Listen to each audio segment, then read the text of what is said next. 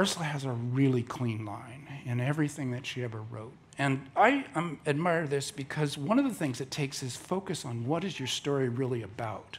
So if you're writing a novel, there's 2 years that are passing, you're reading about it, doing research for it, you learn lots of stories. And what happens to me is I'm thinking, well, all these stories are so great, I have to put them all in.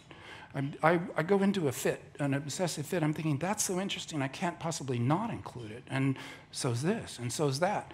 And so my novels kind of like, they begin to bulge as I want to tell every great story that ever occurs to me during the 2 years of writing the novel. It's, it's something I can't control. Ursula, she would know what the story needed to tell you in order to make the maximum effect for however long it was. So her novels aren't very long, and they're in proportion to how long they are because she made them as long as they needed to be. I want to read a sentence to you. Yeah, this is a little section. I want to just give you a sense of it. It is always the year one here. Only the dating of every past and future year changes each New Year's Day, as one counts backwards or forwards from the unitary now.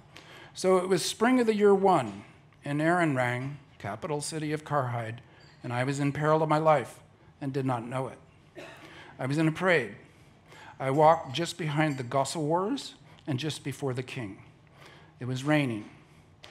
Rain clouds over dark towers, rain falling in deep streets, a dark, storm-beaten city of stone through which one vein of gold winds slowly. It's that image. You can just see it. And I think her sentences, this comes from the very first pages of Left Hand of Darkness. It struck me at the time, and I've never forgotten it. I could find it very quickly when I was putting this talk together.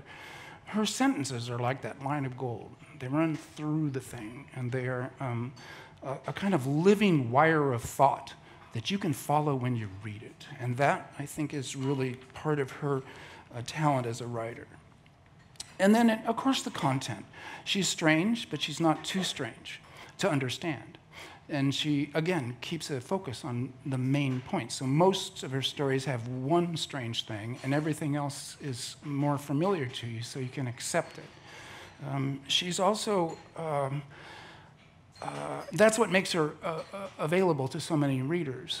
Almost any reader who enjoys any kind of fiction can actually understand Le Guin. You don't have to be a specialist in science fiction or know the history of science fiction. She can indeed be your entry drug for that reason.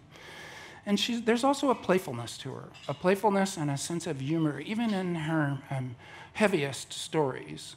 And maybe it's not true, say, of Tahanu, but for every one of her novels, no matter how much she is basically a serious writer, there's a playfulness in the prose and in the talk between the characters, which is, and I wanted this picture up here to kind of convey that that's a quality in her writing right there.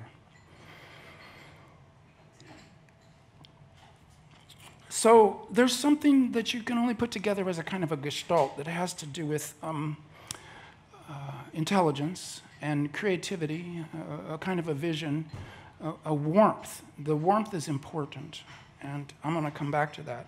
And it adds up to something that we often call wisdom or greatness. I prefer the word greatness, because who knows what wisdom is in this world, but the great artists have some quality that actually, as you might be able to tell from what I'm saying now, you can't quite put your finger on it, but you know it's there when you've read enough of that writer.